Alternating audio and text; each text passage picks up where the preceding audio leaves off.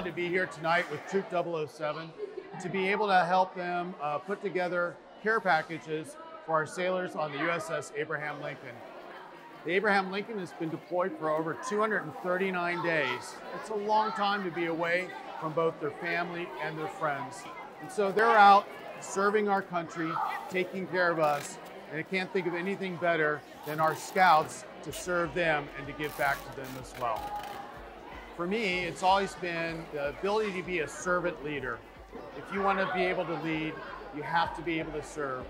I think that that's a great philosophy that I see into both the scouting program and then carry that same servant leadership mentality into the service.